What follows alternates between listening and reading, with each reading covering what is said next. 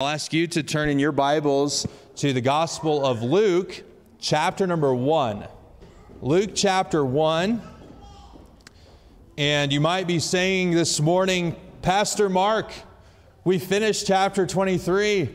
Why are we going all the way back to chapter 1? Are we starting over? Well, I'll tell you this. If we went and preached through the entire Gospel of Luke again, I guarantee you we would find more truth that we missed along the way. But that's not what we're doing. We're not restarting our series here today.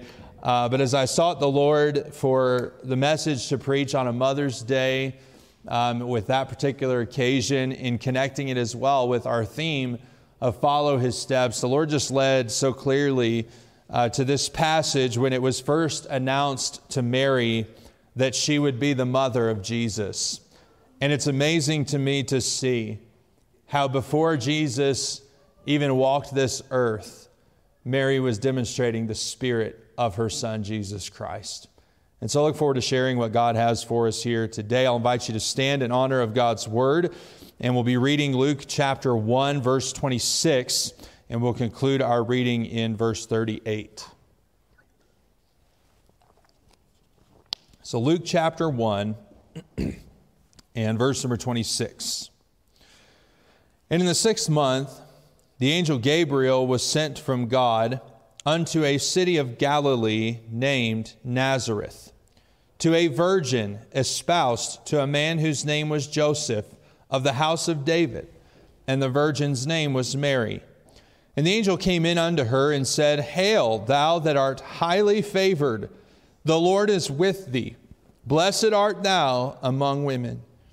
And when she saw him, she was troubled at his saying, and cast in her mind what manner of salutation this should be. What in the world is this all about? I guarantee if an angel showed up in your room one night and said, Hail, Natalie, that art highly favored, you would probably be tripping out some too, as you might say. And so she said, What in the world is all this about? Verse number 30, and the angel said unto her, Fear not, Mary, for thou hast found favor with God. And behold, thou shalt conceive in thy womb, and bring forth a son, and shalt call his name Jesus. He shall be great, and shall be called the Son of the Highest. And the Lord God shall give unto him the throne of his father David. And he shall reign over the house of Jacob forever, and of his kingdom there shall be no end. Then said Mary unto the angel, How shall this be, seeing I know not a man? And the angel answered and said unto her, The Holy Ghost shall come upon thee, and the power of the Highest shall overshadow thee. Therefore also that holy thing which shall be born of thee shall be called the Son of God. And behold, thy cousin Elizabeth, she hath also conceived a son in her old age, and this is the 6th month with her who was called barren. For with God nothing shall be impossible. There's a lot of people who would say, how can you possibly believe in a virgin birth? That is totally impossible. And we would say that. But what does God say here in His Word? With God, nothing shall be impossible. How did humanity come into existence? God formed man out of the dust of the ground and breathed into his nostrils the breath of life, and man became a living soul. It's not that impossible when you're talking about a God who creates everything out of absolutely nothing. But I want you to notice Mary's response to all this in verse 38. And Mary said, Behold, the handmaid of the Lord, be it unto me according to thy word. And the angel departed from her. I want to speak to you this morning about this subject, the heart of a mother who follows his steps. The heart of a mother who follows his steps. Our Father, we ask you to please bless the preaching of your word today. I pray you would open our understanding and help us to have ears to hear, to be able to grasp the truth of your word, that it might minister to our hearts and help not just moms today, but all of us to better follow in the footsteps of our Savior Jesus. In His name I pray, amen. Thank you for standing in honor of God's word. You may be seated.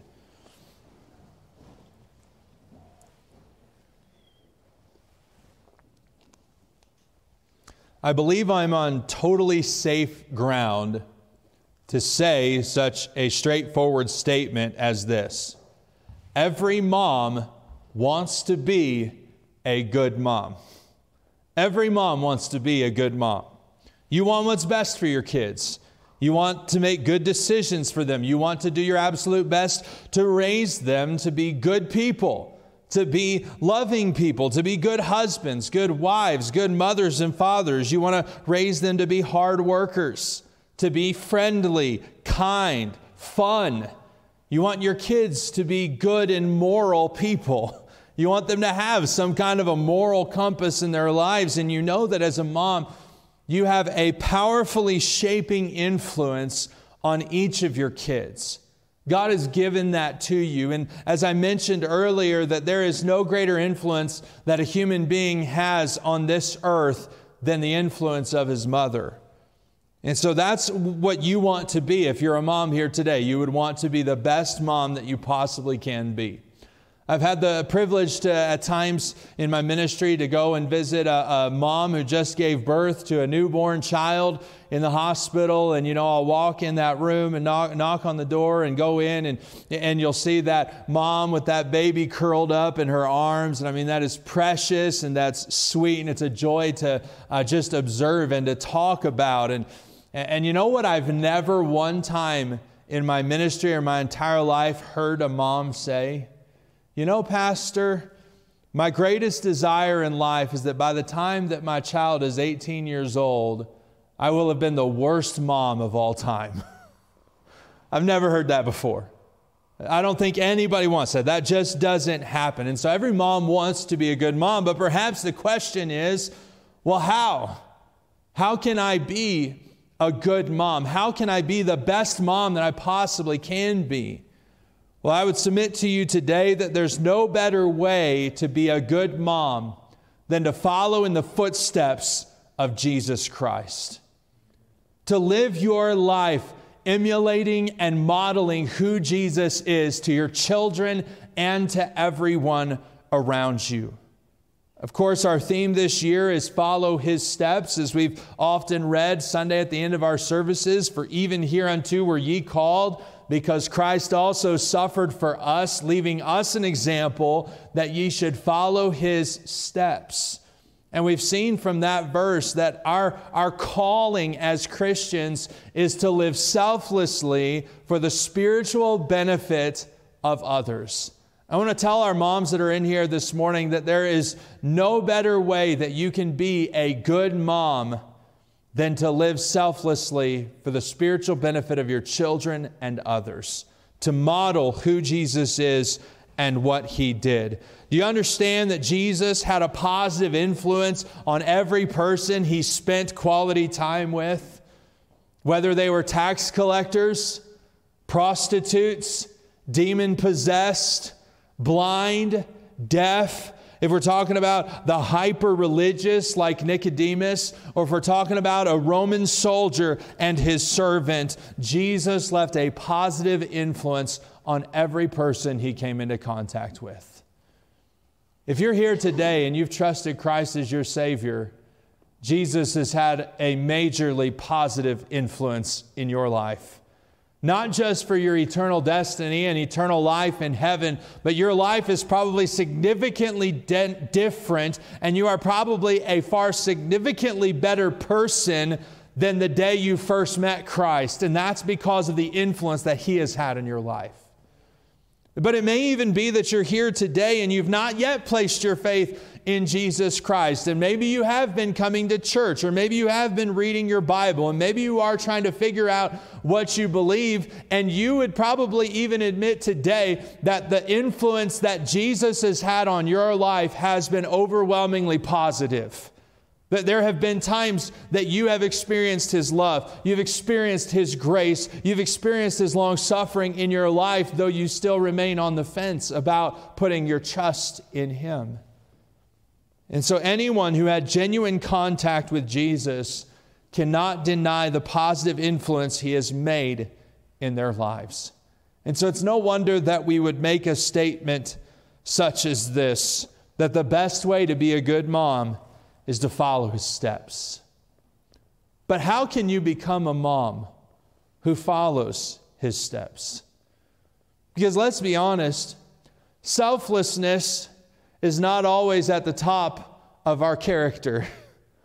That a lot of times we have this tendency to go for what's best for us, to do what we want, to do what we think is best, rather than considering what's best for that child or what's best for other people. And so selflessness just isn't always at the top of our list for who we are. And so how can you come to a place where you would live selflessly for the spiritual benefit of others? I believe we find the answer to that question in our text today. We read how the angel announced to Mary that she, as a young virgin girl who is engaged to a godly man, would soon become the mother of Jesus. But before Jesus ever placed 2 footprints in the sand on this earth, we find that Mary was already following in his footsteps. In the footsteps her son would soon blaze. But I want to show you that there's a specific reason she came to that place. There was a heart or a mindset in her life that allowed her to come to this place where she would follow the steps of Jesus, where she would live selflessly for the spiritual benefit of others. But I want you to understand that this isn't just a message for moms. We realize it's Mother's Day, and so there are those occasional days, and we're going to take some time to really highlight a specific relationship considering mothers today. But I want you to understand that God's truth for moms is God's truth for all of us today. It's true for a pastor. It's true for a husband. It's true for a wife. It's true for children. It's true for workers. It's true for students. It doesn't matter who you are. If you are a Christian, you are called to follow his steps. And the only way you will follow his steps is to have the same heart that Mary displays in our text today. Mary was handpicked by God to serve his redemptive purpose for humanity. God sends this angel named Gabriel to pronounce her as God's chosen person to bring the Savior into the world. Mary is described to us in verse number 27 as a virgin, that she was a young lady who was probably between the ages of 15 and 18 years old, and that she was pure. She had maintained a pure lifestyle. She had never been with any man before in her life. But it does tell us in verse 27 that she was espoused to a man whose name was Joseph. Well, what does espouse mean? The idea is really of a betrothal or an engagement. That the way that they did marriage back in that time was that a man would give a dowry to a father, and they would enter into this contractual agreement. He would ask for his daughter's hand in marriage. And at that point, they would sign official paperwork and they would become husband and wife. But it was a little different than what we do today. There would be typically a year-long period of time where the woman would continue to live with her parents and the man would continue to live with his parents. They would not yet consummate the marriage relationship until the wedding day. And so there was this period of time. And that's the situation that Joseph and Mary is in, that she is still a virgin, but they are espoused. They are already referred to as husband and wife, but they're living separately. They're not yet engaged in a physical relationship.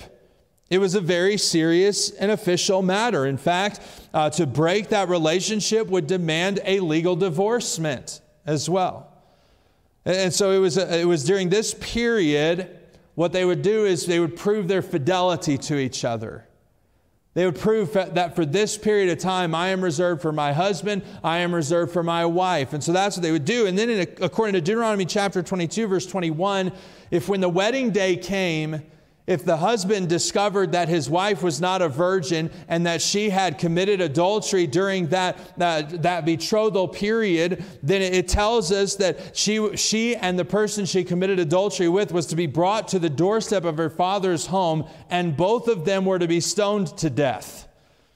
You might look at that and say, wow, that seems harsh. What we need to understand about the Old Testament law is that Israel was to be a holy people. that the laws that were given to them were to draw a distinguishing line between them and the pagan nations of the world, that they were to reflect God's heart. And what that shows us is that God is in severe, or serious, I should say, support and favor of marital fidelity. That is a sacred relationship. And that's how passionate God is about it, that adultery demanded even the death penalty. And so we're talking about this espousal period was a very serious matter. And it tells us here that Mary was espoused to Joseph. It tells us that she was of the house of David, which means that she was of royal descent, that she had the line of David, the line of the Messiah. And so with all this in mind, I want you to consider for a moment the effect that an unplanned pregnancy might have on this teenage girl. Now, before you get all weirded out, she was only 50. Do you realize about 100 years ago, girls were getting married about 12, 13 years old? It's only more recently that waited until the 20s. And so before you get weirded out about that, she was only 15, 18 years old. Understand, that was probably on the older side for marriage back in that day. But I want you to consider what this would have, if the angel comes and says, you're going to conceive a child, how would this have affected her? Well, it would have brought serious question to her purity. That obviously everyone would assume that if she was pregnant and the child was not Joseph's, there's only one logical conclusion that you can come to, and that is that she was unfaithful. And that was a public disgrace to be unfaithful in that day. At best, it would have made her a public disgrace. At worst, it could have led her to being stoned to death at her father's doorstep. It also would have jeopardized her engagement with Joseph. Because if you go to Matthew's account in Matthew chapter 1, Joseph finds out that she's pregnant and he comes to the only logical conclusion, well, I haven't been with her, and if I haven't been with her and she's pregnant, then she must have been with someone else. And so he knew that the right thing to do was to follow the legal proceeding and to make her a public disgrace and to then potentially even bring her to the place where she would be stoned to death. But he didn't want to do that. And so Matthew 1 tells us that he was really battling with this, that he loved her, and so he was minded to put her away privately. But do you see the effect that would have had on Mary? That if she comes to agreement with this angel and decides to submit herself to conceiving this child and giving birth to this child, it would put her marriage in jeopardy, her relationship with Joseph. And so what this all shows us is that if Mary agrees to it, it would have put her at serious risk. There would have been some suffering that she would have gone through. It would have a terrible effect on her life, humanly speaking. It perhaps would have caused a tremendous emotional and psychological, not to mention even physical suffering in her life, especially knowing full well that she had done nothing wrong. Yet, in spite of the effect, the angel considered this opportunity to be a tremendous blessing to Mary. If you look at verse number 28, it says, "And the angel came in unto her and said, Hail, thou that art highly favored." He says, Mary, you are the object of God's divine favor. He says you are blessed among women, that you are singled out by God, the object of His favor, the object of a special blessing that other women will not receive. And you might just be saying, well, when you consider the effect of what this pregnancy might bring, how is that a favored condition? Well, it's because of the child that she would prove to conceive. He says in verse 30, verse 29, she's doubting, what is this all about? Verse 30, the angel said unto her, Fear not, Mary, for thou hast found favor with God. And behold, thou shalt conceive in thy womb, and bring forth a son, and shalt call his name Jesus. You know what the name Jesus means? The salvation of the Lord. This has messianic implications. An angel of God has not appeared to an Israelite person since the time of Daniel, when Daniel was given the visions about the coming Messiah. And it was the angel by the name of Gabriel who appeared to Daniel. And now you have this same angel appearing to Mary. And all the appearances that we are given about Mary and indications are that she was raised in a godly home. She had an understanding of the Word of God, and no doubt would have understood the prophetic implications of this, that Gabriel is standing in her midst, and Gabriel is telling her, you are going to conceive a child, and you are going to call his name the salvation of the Lord. This is no ordinary child. Verse 32, he shall be great. He shall be called the Son of the Highest, or the Son of the Most High God. And the Lord shall give unto him the throne of his father David, and he shall reign over the house of Jacob forever and ever, and of his kingdom there shall be no end. Now she fully grasps by the end of this statement that the child that she is about to conceive is the Holy One of Israel, the Messiah, the King of the whole world, and the Savior of the whole world. She grasped the full implications of what this would mean. She understood that she was the virgin prophesied of in Isaiah chapter 7 that would conceive and give birth to a son and would call his name Emmanuel, which being interpreted as God with us. That God has come down. And the government would be upon his shoulders, and he would be called the mighty God, the everlasting Father, the Prince of Peace, and of his kingdom there would be no end. She understood everything that this meant, but she didn't understand how it could possibly happen. Verse number 33 or 34 says, Then said Mary unto the angel, How shall this be, seeing I know not a man? That means, how am I supposed to conceive a child if I've never had a physical relationship with a man? Because we know it takes a dad and it takes a mom to conceive a child.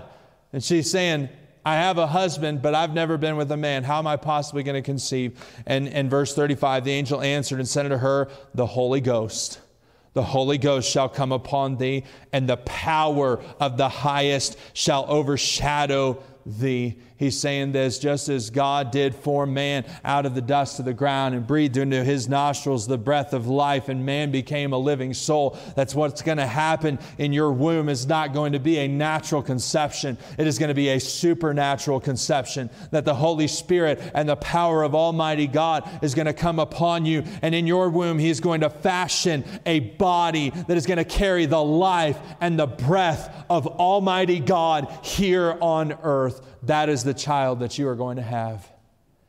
And he'll not be an ordinary child. In verse 35, he says, That holy thing which shall be born of thee. That holy thing. Every man born of man is a sinner. But Jesus was not born of man. He was born of the Holy Ghost through the womb of a virgin girl.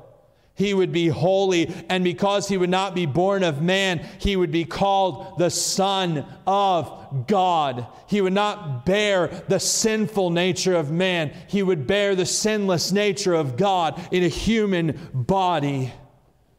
Well, like you might be saying right now, Mary was thinking, I don't know about this.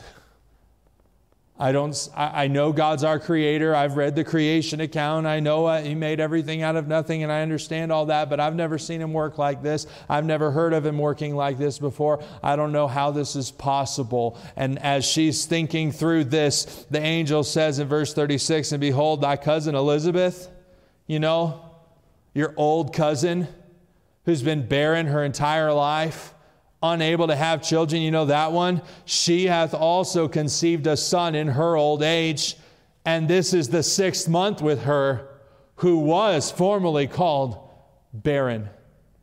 That was never possible. Yet she is 6 months pregnant. How? For with God nothing shall be impossible. Mary has been presented with the high honor of being used to accomplish God's redemptive purpose. Her child would facilitate salvation to the ends of the earth. But submitting to God's plan may cause her some suffering. It may cause her some embarrassment. It may cause her some harassment and some uncertainty and perhaps even physical suffering. And so the question for us right now is this: how is Mary going to respond to this? When you consider what this pregnancy might bring into her life, what's she going to do? Well, verse 38 tells us, And Mary said, Behold, the handmaid of the Lord. Be it unto me according to thy word. And the angel departed from her. You know what that means? Mary submitted her entire life to the redemptive purpose of God. Her entire life. She put her life in God's hands, and she considers herself to be a handmaid to the Lord. Well, what does that mean? A handmaid is a name for a female bondservant. What would happen in their day and time was that a man might become so poverty-stricken or so indebted that he could no longer take care of his family. He could no longer take care of his daughter. And so they would be living on the streets in the muck and mire. And in that day, it was very hard for you to climb yourself out of that kind of situation. And so instead of subjecting his daughter to this poverty-stricken life, he would often come to a contractual agreement with a wealthy individual, and he would sell his daughter to that man to either become his wife or to be reserved to be the wife of his son. But I want you to know this wasn't ordinary slavery the way that it's talked about today or the way that we think about it, because when we were going through the book of Exodus, what did we find there in Exodus chapter 21? That this master was not to treat this girl like she was a slave. He was to treat this girl like she was a daughter.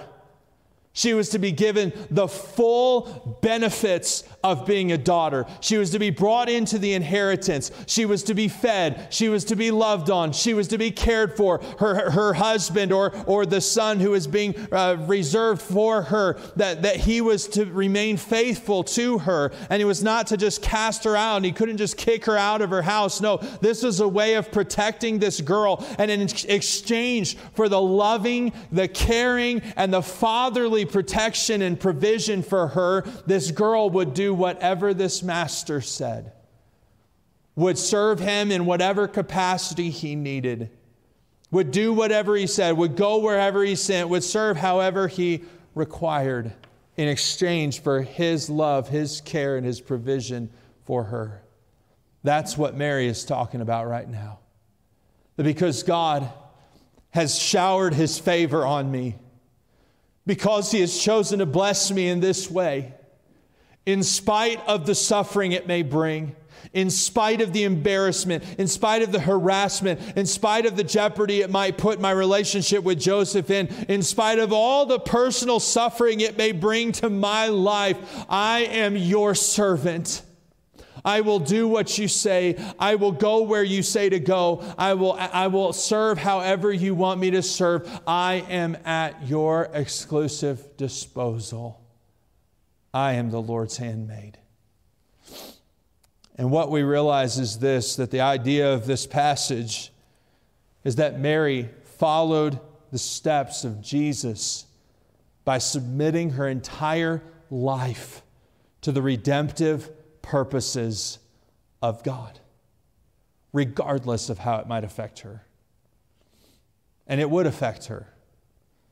That, yeah, she would experience those personal effects and the personal suffering, but it would also bring an effect upon her on a motherly level. Consider the life that Jesus lived. The submitting her entire life to God's redemptive purpose, it meant doing everything that she possibly could to raise Jesus under the authority of God's word.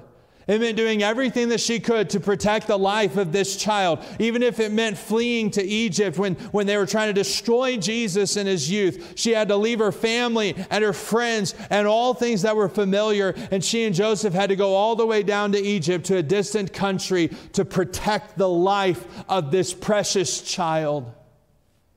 But then as that child grew, it would mean sitting by and watching as he faced the scrutiny, as he faced the charges of blasphemy, the shouts of the mob, and ultimately it meant helplessly watching as her son gave his life for the sins of humanity on the cross.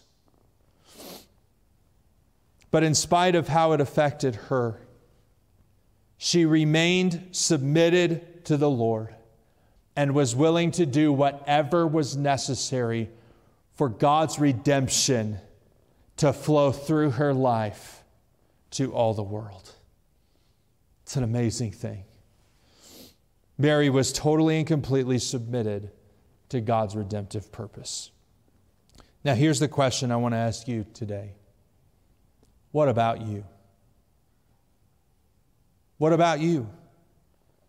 How can you as a Christian, how can you as a mom, how can you live selflessly for the spiritual benefit of others? How can you come to a place in your life where you're so willing to set yourself aside in order to do what's best for your kids, in order to do what's best for their spiritual life, in order to do what's best for others around you? How do you come to the place where you're willing to follow His steps? And the answer is that you have to have the same heart that Mary had, that a godly mother follows Jesus' steps by submitting her entire life to His redemptive purpose, regardless of how it may affect her life.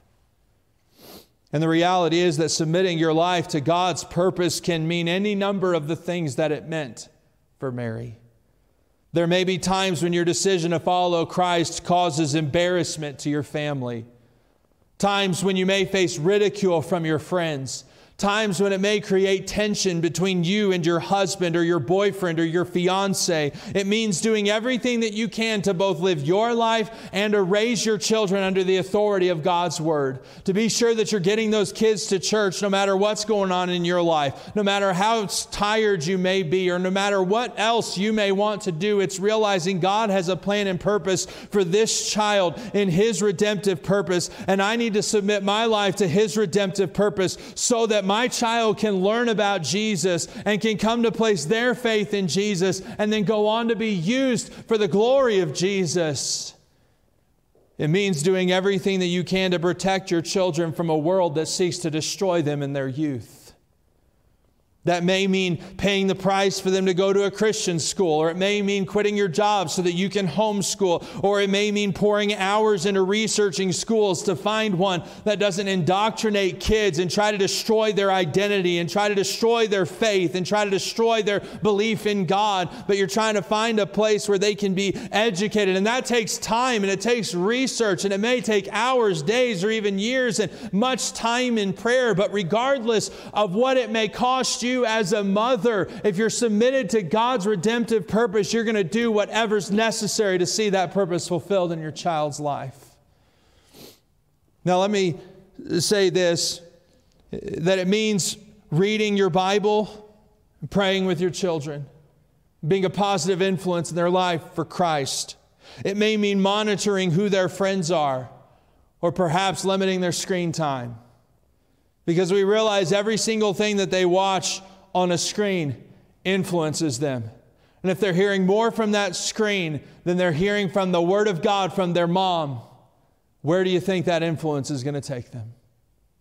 Now, let me say this, that I'm not talking about helicopter parents. I'm not talking about always hovering over your kids, making sure they're never going to experience cuts and bruises and never going to get hurt by anyone. And I'm not talking about that. You know, oftentimes I'll joke with Hannah about being a helicopter mom. And this last week, as we were on vacation, we were kind of sitting poolside, and they had this little splash pad for the kids with water slides and stuff. And Jesse was over there playing and going down the slides and everything. Hannah and I were off to the side talking, and I saw Jesse kind of go around the corner. And a few minutes later, Hannah was like, I haven't seen Jessie in a little bit. And I said, well, just a few minutes ago, she was kind of going around the corner. She's over there. Are you sure? What's her response? Are you sure she's over there? I don't know. I mean, and so then she was like, let me go check on her. And I was like, okay, don't be a helicopter. That's what I told her. But she said, I'm going to go check on her. And so she goes over there, and she can't see her anywhere. And she goes up the stairs and goes to this big tube slide. And she looks inside there, and she starts hearing Jesse's voice. And she thinks maybe Jesse's in trouble. And so Hannah dives into that slide. And what she comes to realize very quickly is that Jessie had climbed her way all the way up that water slide to that very last corner. And as Hannah's coming down that corner, boof, takes her out and takes her all the way down the slide. And by the time she comes out of the slide, she's holding Jessie, and Jessie's kind of crying and whimpering a little bit. And Hannah comes over, tells me what happened. And I just had to say, see? If you would have let that child climb up that slide, she would have accomplished a major feat for that little body. But sometimes being a helicopter mom will hurt them more than it helps them. We were teasing, we were joking about it, but isn't that really true? That sometimes your attempt to overprotect your kids can actually serve to hurt them. And so I'm not talking about being overprotective, but what I am saying is there must come a time in your life when, as a parent, when you're dealing with a child, or you're dealing even with a teenager, or perhaps even an adult child, when you've got to put your foot down and you've got to say, no, I can't let this go on anymore, because son, God has a plan for your life. I can't let you date that girl anymore, because God's got a plan for your life, and she's going a totally different direction. And she may even be a Christian girl. She may even be a girl in church, but your lives are just going different ways. When a parent's got to put their foot down and just say, no, God has a plan for your life, and you need to follow His plan, because His plan will lead you to do great things for God, whereas her plan will lead you to do nothing for God, nothing that matters for eternity. I'm just saying, as a parent, there are times you got to step in, and you do have to protect your child, no matter how you may be branded as an overprotective parent, or how you may be branded as a sheltering parent, and the ridicule you might face for the way that you raise. You don't let your kid have a cell phone at age 12, what's wrong with you? No, my kid's not having a cell phone until they can pay for it. But you may face ridicule like that. But you got to be willing to take those things on in order to protect that child's life and to preserve God's purpose in that child's life. There's a world out there that seeks to destroy our youth. And we need some godly moms who are going to take on that responsibility. And let me just say this, we need some godly dads who are not going to just let mom take care of everything spiritually with the kids, but some men who are going to man up, and they're going to be the spiritual leader in their home and love on their kids and read the Bible and pray and teach the Bible to their kids. And where a dad's not going to make mom always be the bad guy putting her foot down, but dad's going to step up and say, no, I'm going to take that responsibility. And honey, you're not going to date that boy because he's a bozo. He might as well have a nose, a big red ball on his nose. There are times that you've got to do that. Sometimes being submitted to God's redemptive purpose means, as that child grows, that all you can do is stand by and watch as your child faces the scrutiny for the stands they choose to take for Christ. Sometimes it may mean allowing your daughter to marry a young man who is called to some third world country as a missionary, like Cambodia or India or Nepal, or perhaps some hostile Muslim country that hates Christianity and murders Christians on a daily basis. There may come a time in your life where, for the sake of the gospel and for the sake of those kids being raised in those Muslim homes, and those kids being raised in desperate poverty of Hinduism and Buddhism, where they can hear about what Jesus has done for them, and that there's a God who loves them, and a God who came down for them and died for them so that they could be saved. And it may mean that it brings some personal suffering to your life, where maybe you don't get to see your kid but every 4 or 5 years when they come back on furlough, and maybe you don't get to see your grandkids grow up, and no doubt that that's a dream. But when we're talking about following His steps, it means that we are living selflessly for the spiritual benefit of others, that we're willing to embrace some suffering that others might be saved. And the only way that you come to that place is when you submit your entire life to God's redemptive purpose, just like Mary did here, when you're willing to just simply say, behold the handmaid of the Lord. I am your servant. Do whatever you will with my life. But can I just say to you, this is not just true of mothers.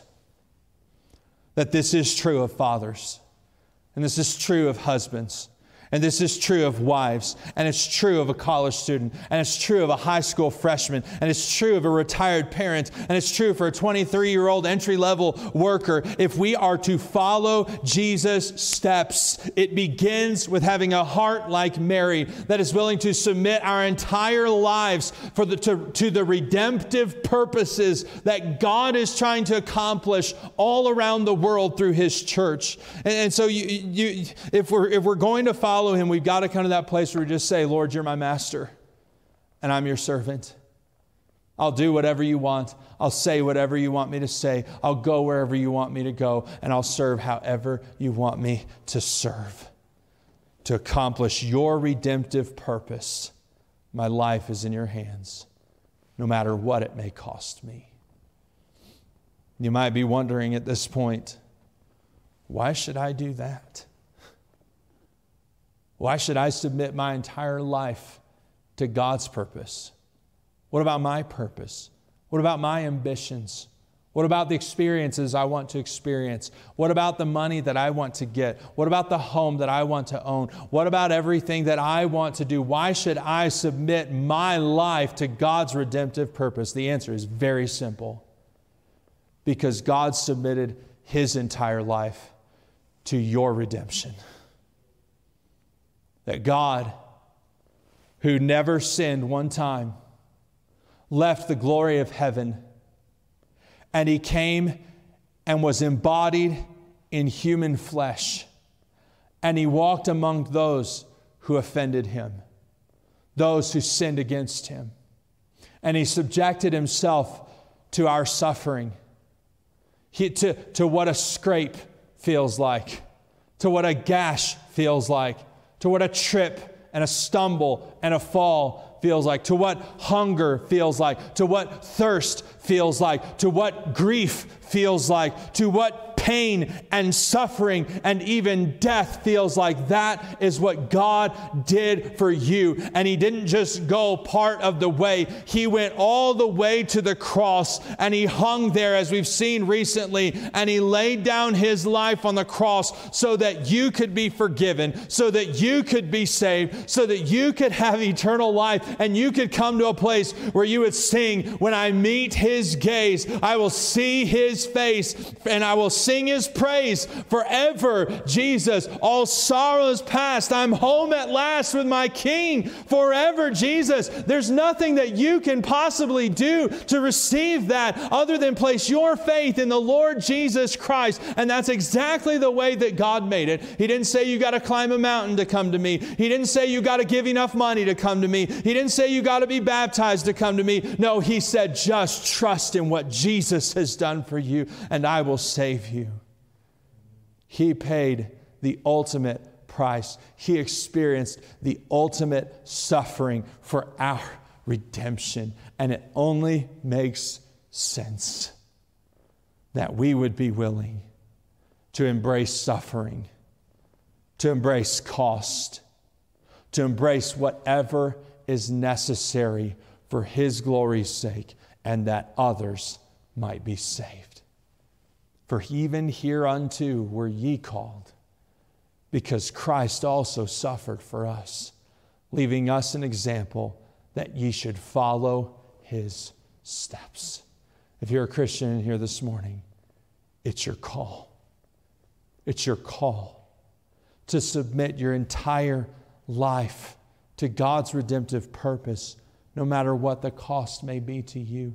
That may mean sacrificially giving to missions so that other people on the other side of the world might hear about Jesus and be saved. It might mean giving 2 hours of your time every Saturday to go to all church outreach and invite people to church and share the gospel with people. It may mean surrendering your very life to go to a foreign field and to give your life for the gospel of Jesus Christ. It may mean spending hours in language studies and trying to learn these unique dialects I don't remember how many there were in India, but there were thousands of dialects, and you're trying to learn several of them, and that takes a lot of study and a lot of hard work. And so it may mean giving your life for the sake of the gospel.